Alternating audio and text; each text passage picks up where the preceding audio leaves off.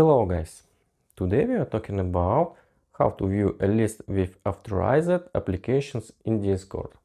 This may be your first time using Discord and you don't know how to do it. Today we're gonna show you this. Some applications interact with Discord. For example, there are services where for the purchase of a subscription you get access to the chat in Discord. We can see a list of such application by opening your profile settings, authorized apps, and here we see that Patreon has access to my account.